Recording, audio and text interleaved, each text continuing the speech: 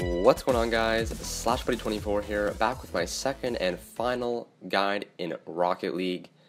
In this video I'm just going to be quickly going over the Battle Car Collector Trophy, which is to unlock all of the battle cars in the game. So the one thing that might be giving you some trouble to unlock the 11th and final battle car is that you can't actually play it from just playing standard matches.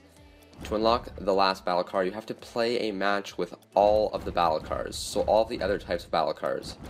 You have to play a match with the Paladin, the Merc, the Venom, everything except for the Octane and the Backfire.